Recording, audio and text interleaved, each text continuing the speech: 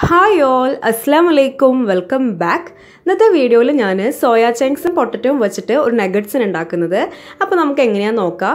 അപ്പോൾ ആദ്യം തന്നെ ഞാൻ ഒരു കപ്പ് സോയ ചങ്ക്സ് നല്ല ചൂട് വെള്ളത്തിൽ ഒരു 15 മിനിറ്റ് സോക്ക് ചെയ്ത് വെക്കാണ്. അങ്ങനെ 15 മിനിറ്റ് കഴിഞ്ഞപ്പോൾ ഞാൻ അതിലത്തെ വെള്ളമൊക്കെ ഇതേപോലെ പിഴിഞ്ഞ് കളയുന്നുണ്ട്.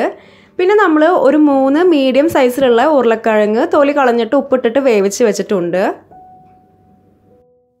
ഇനി നമുക്ക് ഇതൊക്കെ ഒന്ന് അരച്ചെടുക്കാം. അപ്പോൾ അതിന് വേണ്ടിയിട്ട് ഞാൻ സോയ ചങ്ക്സ് ഉരുളക്കിഴങ്ങും പിന്നെ ഒരു ടേബിൾ സ്പൂൺ ഇഞ്ചിയും വെളുത്തുള്ളിയും പേസ്റ്റ് ആഡ് ചെയ്ത് കൊടുത്തിട്ടുണ്ട്.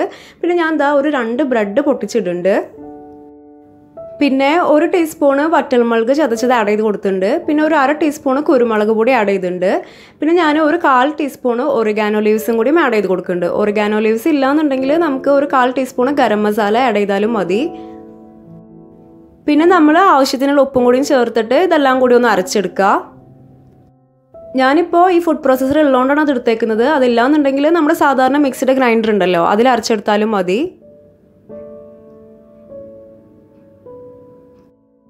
ഇനി നമ്മളിത് അരച്ചെടുത്ത് കഴിഞ്ഞിട്ട് നമുക്ക് ഇതിൽ വെള്ളത്തിൻ്റെ ആ ഒരു കണ്ടൻറ്റൊക്കെ കുറച്ച് കൂടുതലായിട്ട് തോന്നുന്നുണ്ടെങ്കിൽ, അതായത് നമുക്കിങ്ങനെ ബോളായിട്ട് ഷേപ്പ് ചെയ്യാനൊന്നും പറ്റുന്നില്ല എന്നുണ്ടെങ്കിൽ നമ്മൾക്കിതിൽ ഒരു 2 ബ്രെഡും കൂടിയും വേണമെങ്കിൽ പൊടിച്ചിടാം. അതല്ലാന്നുണ്ടെങ്കിൽ ഒരു 1-2 ടേബിൾ സ്പൂൺ കോൺഫ്ലോർ ആഡ് ചെയ്താലും മതി. അപ്പോൾ അതൊന്ന് ടൈറ്റായിട്ട് കിട്ടിക്കോളും.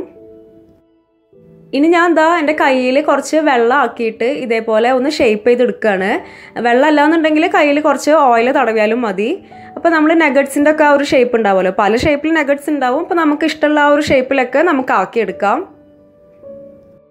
പിന്നെ നമ്മൾ കയ്യിൽ വെച്ചിട്ടല്ല ഷേപ്പാക്കി എടുക്കണമെന്നുണ്ടെങ്കിൽ ഇതേപോലെ ഒരു പാത്രത്തിൽ നമ്മളൊന്ന് കുറച്ച് തിക്നെസ്സിലൊന്ന് പരത്തി വെച്ച് കൊടുക്കുക. അതിന് ശേഷം ഇതേപോലെ ഒരു കത്തി വെച്ചിട്ട് നമുക്ക് ഇഷ്ടമുള്ള ഷേപ്സിൽ നമുക്ക് കട്ട് ചെയ്ത് വെക്കാം. ഞാനിപ്പോൾ ഇത് കഴിഞ്ഞിട്ട് ഒരു 1/2 മണിക്കൂർ ഫ്രിഡ്ജിൽ ഇതൊന്ന് സെറ്റ് ആവാൻ വേണ്ടിയിട്ട് വെച്ചിട്ടുണ്ടായിരുന്നു.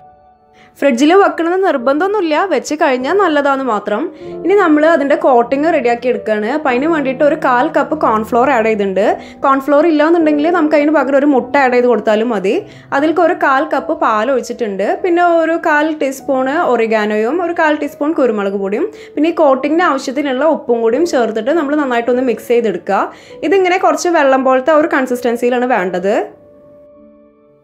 ഇനി ഞാൻ അടുത്ത കോട്ടിങ്ങിനായിട്ട് കോൺഫ്ലെക്സ് പൊടിച്ചതാണ് എടുത്തേക്കുന്നത്. അതല്ലാന്നുണ്ടെങ്കിൽ നമുക്ക് ബ്രെഡ് ക്രംസ് യൂസ് ചെയ്താലും മതി.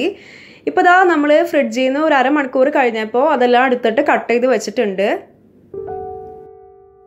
ഇനി നമുക്ക് ഇതൊക്കെ ഒന്ന് കോട്ട് ചെയ്തെടുക്കുക. അപ്പോൾ അതിന് വേണ്ടിയിട്ട് ആദ്യത്തെ കോട്ടിങ്ങിൽ മുക്കിയതിന് ശേഷം പിന്നെ കോൺഫ്ലെക്സിൽ വെച്ച് കൊടുക്കുകയാണ്. ഞാനിപ്പോൾ ഇവിടെ ഇങ്ങനെ ഓരോന്ന് എടുത്തിട്ട് കോട്ട് ചെയ്തെടുക്കുകയാണ്. നിങ്ങൾക്ക് വേണമെന്നുണ്ടെങ്കിൽ എല്ലാം കൂടി ഒരുമിച്ചിട്ട് പറ്റുന്ന പോലെയൊക്കെ കോട്ട് ചെയ്തെടുക്കുക. നമ്മുടെ ഇഷ്ടത്തിനനുസരിച്ചൊക്കെ നമുക്ക് ചെയ്യാം.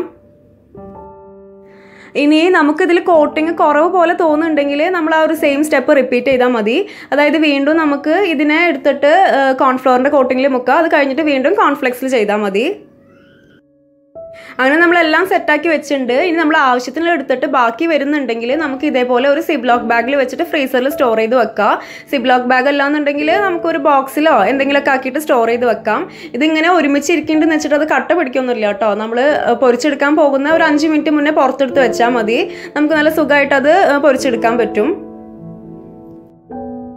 ഇത് നമുക്ക് ഫ്രീസറിൽ 1 മാസമൊക്കെ കേടുകൂടാണ്ട് വെക്കാം. എന്നാലും കൂടി അത്രയും നീട്ടി കൊണ്ടുപോകാണ്ട് ഒരാഴ്ചയുള്ളിലൊക്കെ നമുക്കിത് യൂസ് ചെയ്യാം. അതാണ് ഒന്നും കൂടി നല്ലത്.